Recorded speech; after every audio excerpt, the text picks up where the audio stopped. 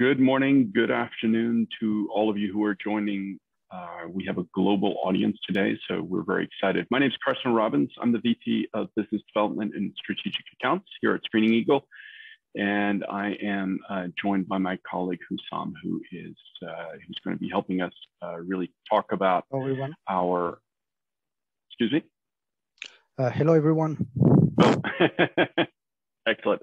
The Hussam is our product manager for GPR and Proceq tools, and we look forward to doing this quick webinar. It's going to be about 30 to 40 minutes.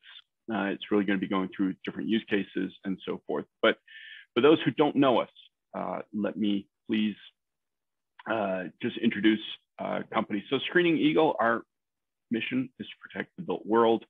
Screening Eagle is actually an old company. We are a little over 65 years old. Some of you know us under the brand name of Proceq. A number of years ago, Proceq and Dreamlab merged, and Screening Eagle was started. You see the Swiss flag. We are a Swiss-based company, although we have two offices in the US, Pittsburgh and Austin, and we also have offices throughout Asia. We're a little over 300 people with 9 country offices, and we operate in over 100 countries. Now, the Screening Eagle ecosystem is comprised of, in part, of sensor tools. So sensors in the industrial space, in the road space with our Zentner line, concrete, which we're going to be talking about with the GP line, and others are geomatics or subsurface mapping tools and so forth. And the ecosystem is really underpinned by a strong software component. The software and the data, where we make use iPads and the computing power to increase the visualizations, help you with your workflows, come up with new workflows, as well as being able to use seeing your results in 2D, 3D, and using artificial intelligence to really bring the richness of the data forward. And we have a track record of innovation. So we really started with our sensors, where we really had IoT-ready devices. These are all wireless with really, really good data capture. We use the iPads. We're an iOS first system, where we use the software to really build these kind of intuitive, powerful interfaces to help you leverage not only 2D, 3D, but make sense of your data, leverage cloud computing, and being able to do real-time capture of the data.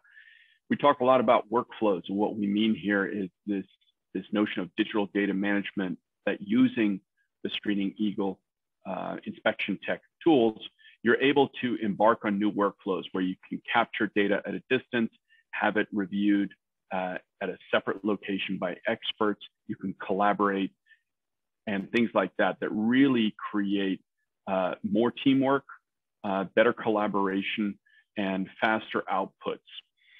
And we are on a accelerated path also towards autonomy in the sense of being able to have these sensors be autonomous. Some of you may have seen our subsurface mapping tool being pulled by the Boston Dynamics robot Spot. What we are doing here is looking for ways in which to increase the ways in which we can facilitate the capture of the data and help our end users create richer data sets that give her deeper meaning. And to do that, we're really going to leverage AI. We're going to leverage the computing power, both in the cloud and on the devices, so that all the work can be done either while you're in the field or in a distributed environment. And so with that, I'm going to hand it over to Hussam. There's going to be a Q&A section on the back. Really welcome to Screening Eagle's presentation on GPs and Proceq. You are now talking to one of the world experts in this, and we're excited for you to be with us on this non-destructive testing journey with us. Thank you. Thanks, Karsten. Yes, the context is really. I mean, we have to look at that because today, if you look at the history of the concrete, all those nice concrete structures, we've built so many buildings, bridges, tunnels in the past. From the 20th century, even at the end of 19th century, and of course in 21st century. And all those buildings, those assets, structures, they really need now to be inspected. Why? Why do we have those challenges? Unfortunately, first, with the collapse of many assets recently, I mean, we all know, the Italian bridge, very nice Italian bridge built in the 70s, and the casualties behind fatalities. We have many examples of bridges in US, and recently the Miami Champlain, towers, the cause was likely to be the corrosion. So we have many issues today. Why? Because we have an aging infrastructures and also birth defects, and that's really making troubles today because the more time and the more accident we will see in the future. So it requires thorough inspection. And I think you guys, you're all in the construction industry, contractors, inspectors, engineers, asset owners. I think our awareness now is increasing. We are all aware of that, but we need solutions for it. And that's why we are now presenting the first webinar about imaging, because imaging what's going on inside the concrete, that's really important. Just very simple, thinking. Like the car, you all have a car, and I think how much it costs, to have a car. If you want an excellent condition in the beginning, it's fine. Okay, when it's a new building, tunnel, so we have no problem. The operation can run, it's fine. Repair cost is still, acceptable. But when you start to go in the damage accumulation, it's really dropping exponentially, and conversely, you have the budget increasing. So that's really a problem. And even at this stage, we see many asset owners, they don't really care. They see the surface. Unfortunately, again, sorry to remind you guys, Miami Champlain is an excellent, bad example. People around hanging out and looking at the facade and the surface, rusty rebars, nobody cares. And one day we lose families, kids, women and men. And we cannot accept that, until the failure. We must act here in the aging, phase. Why? Because it costs less. First, the inspection is not something really, it's a service that does not cost so much, and the repair behind will be with an acceptable cost. Here, an example of predictive maintenance. The corrosion was starting, some problem, and then you fix it. You don't have to rebuild the bridge. The bridge is not, did not collapse. You don't have operations stopping for a month. That's fine. That's cool, and we want that. Now, Karsten said that we are the leader actually in the non-destructive testing world. I think many of you know Screen Eagle technologies, also Proceq, which is still the brand of the sensors. And this mix of software and sensors allow us to propose really a wide range of solutions, from the visual assessment to the rebar characterization, through the compressive strength, the corrosion issue, the thickness, the concrete uniformity, and of course, defect detection. That's really important to have all those tools. Ideally, if you want really to be sure, to limit the chance to have problems on your asset, on construction, structure, bridge, building, whatever, you need all those solutions. Today, we will focus on the GPR technology and the eddy current for the imaging, what's going on inside the concrete in terms of reinforcement layout. You all know the concrete, and exactly like human body, you have several symptoms, okay? And when you go to hospital, we check you, you know, and we find some symptoms. But of course, similar symptoms can, you know, have different cause, different disease. But here we just focus on the symptoms, because symptoms, it's really a good indicator, a good clue that something wrong is going on. So you have the surface crack.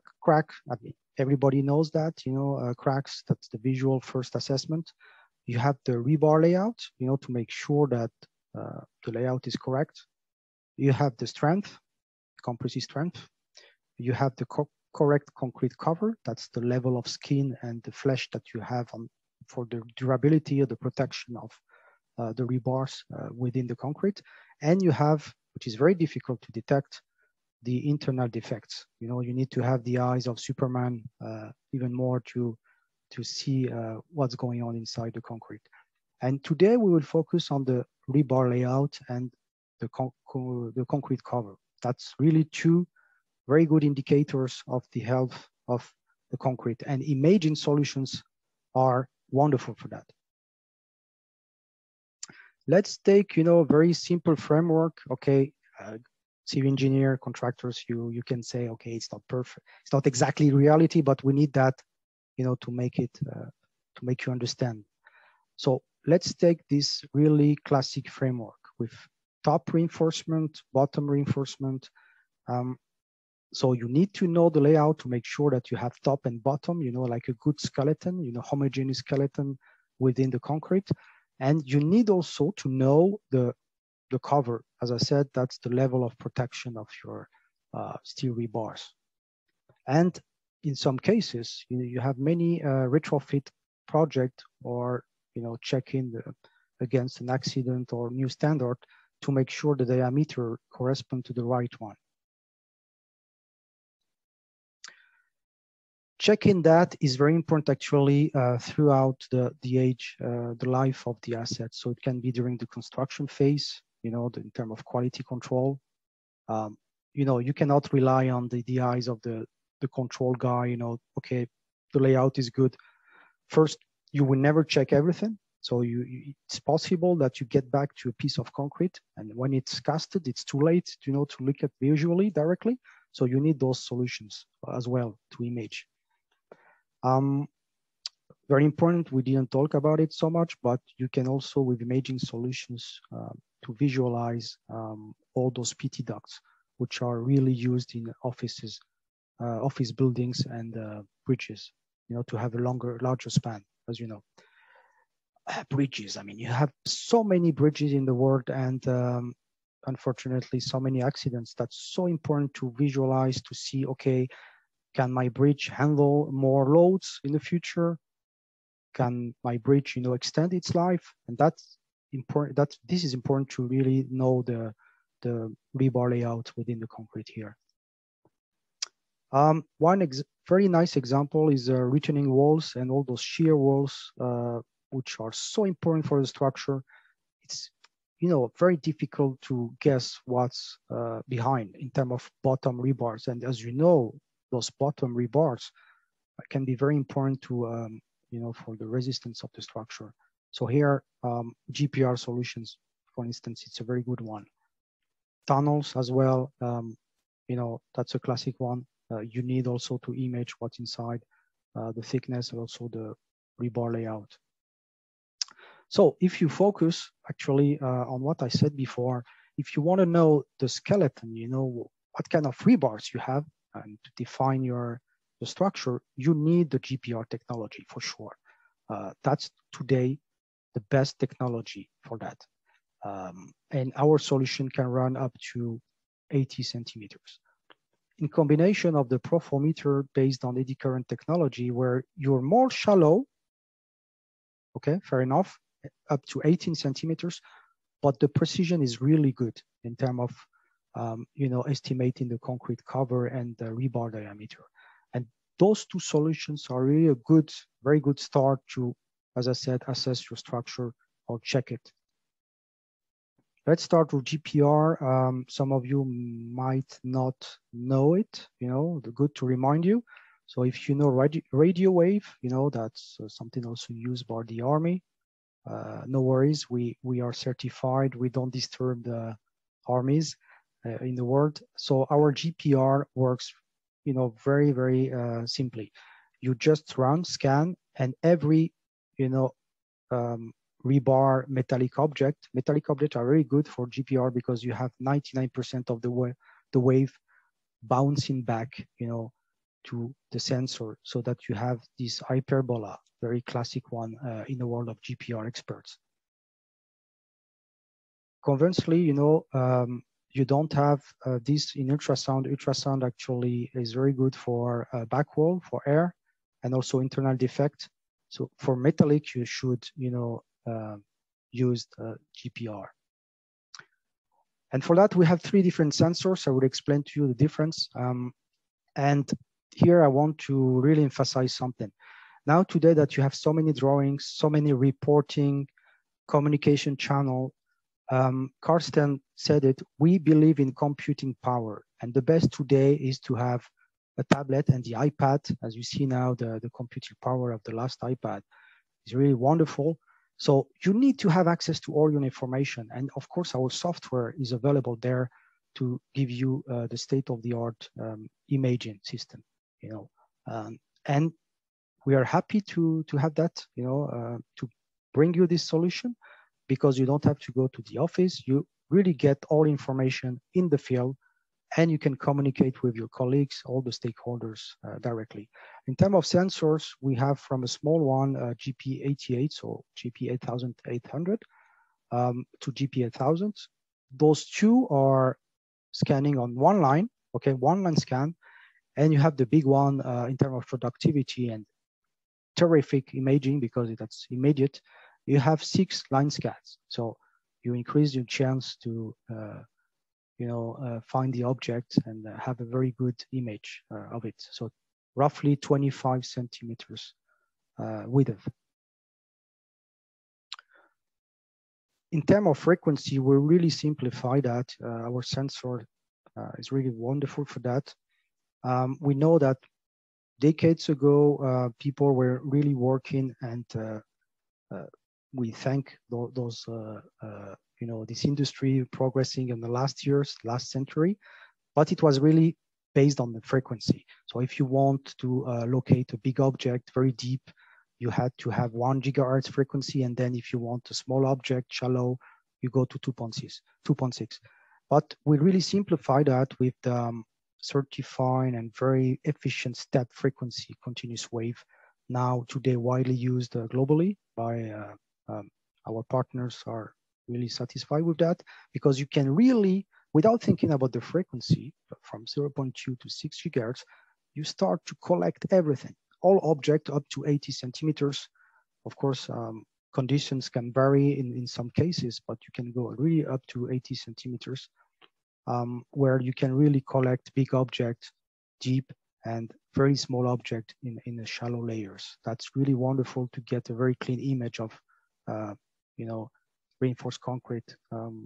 As a structural engineer, I was really impressed the first time I saw that GPR can really today be more accessible by non-GPR experts like me, because I'm engineer. Many engineers now they start to like it.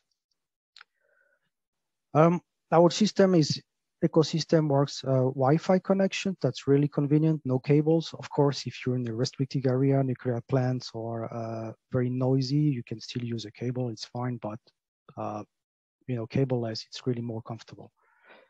And our app is free. If you want to use, you need a sensor for sure, but you can still download the app today. And I invite you, if you don't know it, to dive into it. It's very intuitive, very accessible, and you can play with some demo files if you want. So GPR philosophy is always the same. You start with the really raw data view, what we call those hyperbolas I showed you before. And then you go to migrated view, which is a view which is more common for people because you start to see really well the object. Very convenient for non-expert, GPR expert. And you can go up to the 3D view and then close to the real situation, of course. So now if we get back to our piece of concrete, So basically, you will obtain that in terms of raw data view. And again, today, that's the really best solutions for going deep in terms of rebar layout, really visualize to be reassured that you can find your bottom rebars and also see all the spacing top rebars. And also PT duct as well, you can see very well. So if you take the biggest sensor that we have, 6 line scans, basically it's very simple. You just have to scan and all, so that's an example of reinforced concrete slab or ground slab, where with a mesh, you know, not a mesh, but rebar in both directions. You can really see very well in this plan view, actually. And you can travel, I like to say that you can travel within the thickness of your piece of concrete and start to see the object, you know, this top-down view. And it's very intuitive, you just have to scan. And in terms of data collection, it's very fast, productive. And we have an AutoGAN. That's something I really advise for non-GPR experts. You don't have to be an expert. With the AutoGAN, the software, we produce the best settings, you know, fine-tuned for you so that you can have a very clear pictures of your object and you find it. Of course, we have dual view if you like to have the classic line scan, so that's a slice of what you have in the thickness. And here, that's the top-down view. We call it time slice view. And you can, of course, as I said, travel within the thickness of the concrete. So the software really offers in the field, again, all possible views, complementary views, comprehensive views that you really can judge what kind of object that you have. Raw data view, if you like the classic, you know, in terms of hyperbolas to really guess the details.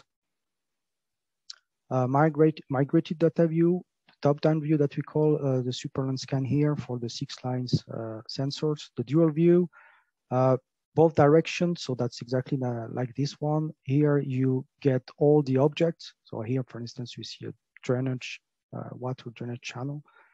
You have the 3D view, and we propose augmented reality, and it's not a gadget. It's really important because we listen to the market, and also we are perfectly aware in many assets structure, you need to trigger discussion. You need to prove something, you need to locate, to show something, to point out.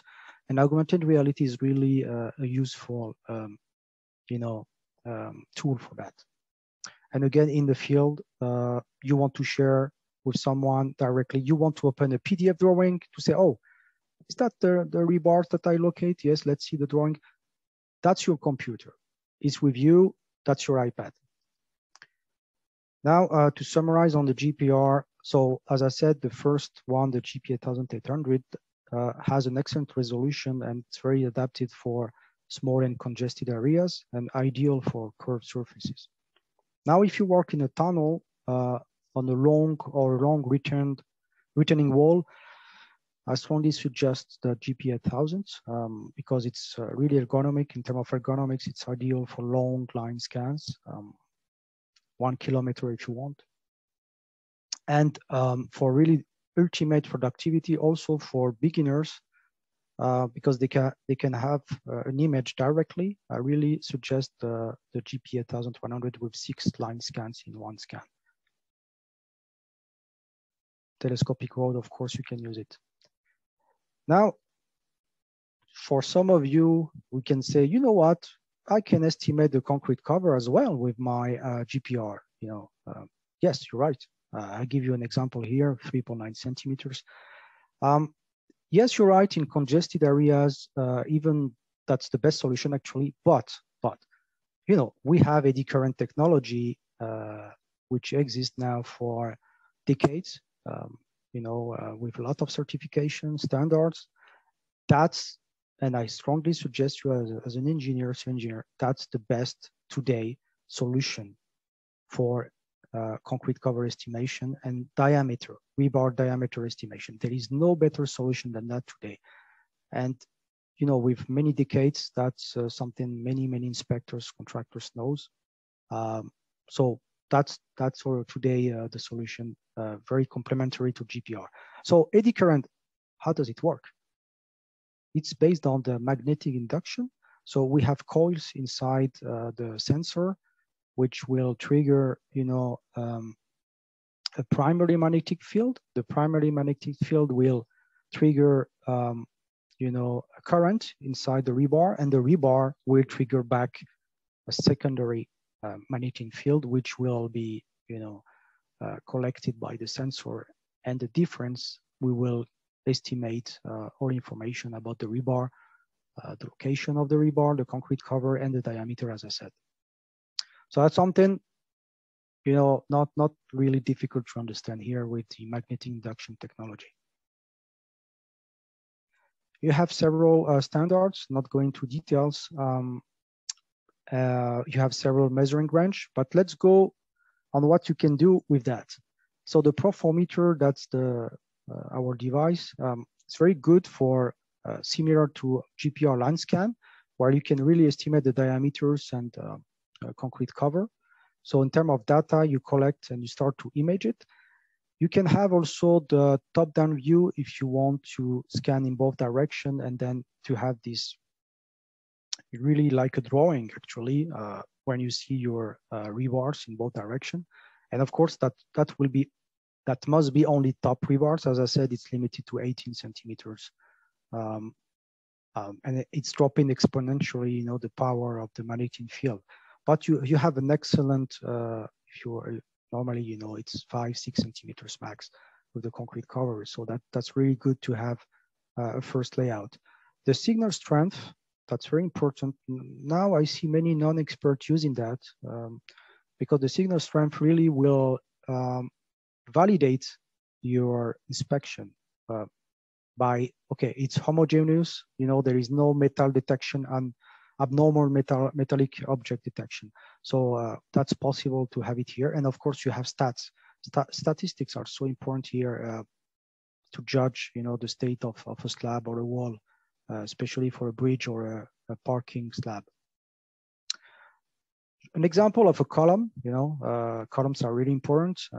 If we go to Champlain, Miami towers or any office building, especially in those areas, coastal cities where you have corrosion issues, that's really good to check the concrete cover. And of course, the rebar location, indirectly you check it.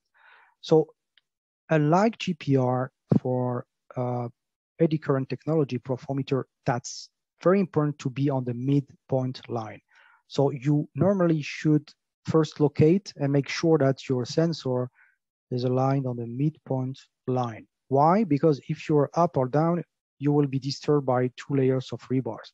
You need to be on the clean path to really detect the rebar here perpendicular to the line scan. And then you start to obtain, your image, layout, as I said before, on both directions in this column example. Now, imagine that you have big surface. We also, offer the heat map. It's really cool. Why? When you talk with an asset owner or engineering firm, that's an excellent tool, to calculate the repair budget with the red cell. Let's assume that every red cell has a concrete cover below 20 millimeters. As an example, of course, you set the threshold by yourself.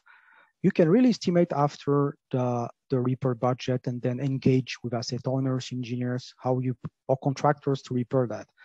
That's a really cool here, useful feature. So back to summarize here, really Proceq GPR, Proformeter using GPR and eddy current technologies are really complementary because one is really good to image really deep, to give you first, very good layout, but you will never get the precision on the shallow level like the concrete cover or the diameter estimation. And you need to use the Proformeter for that. So both are really complementary.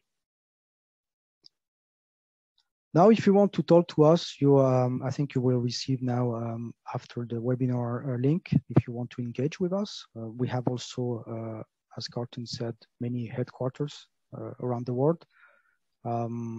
We like to talk with you, so don't hesitate to contact us. Yep, Carsten, you want to let's start maybe the questions? I think that's that was fantastic. So we don't have nobody has typed up any questions, so that I can see so far. Have one question, yeah. Carsten. Yes, someone is asking about the pipes and the conduits. You know, if you can, yes, you can use the GPR for that. You can use Proceq GPR as well. I was focusing on the metallic object or like the rebars, but of course the GPR is a perfect tool to detect any object. Okay, so as I said, PT duct, live wire, or any pipes will be detected, of course, and that's a good also piece of information for the concrete. But structurally speaking, yes, if you focus more on rebars, that was the pitch that I presented before. Yeah. In a previous webinar, we had questions like, do you need to buy both at the same time? How do you see that, Hussam? I strongly recommend if you're a contractor or an inspector, also engineered firms, you must have both for the reasons that I developed before, because you really have the complementary view. If not, you will lose a piece of information. So of course we can offer both. If you contact us, we can arrange that without problem.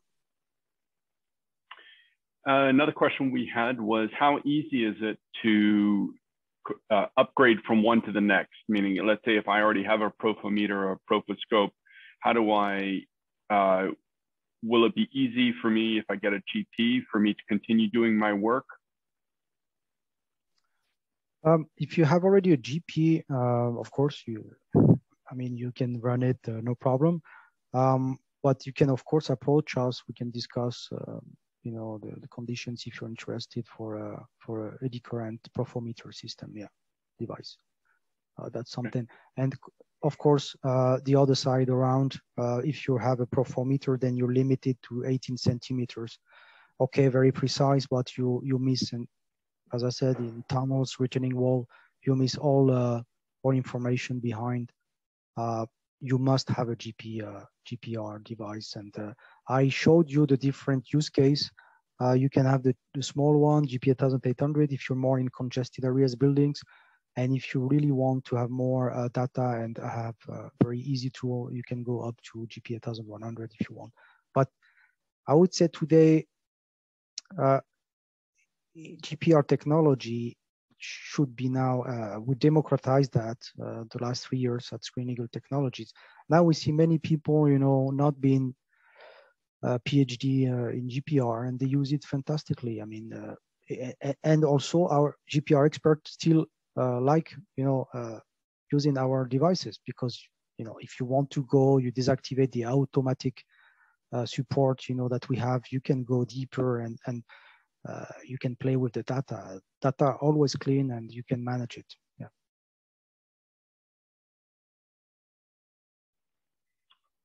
Excellent. Any other questions?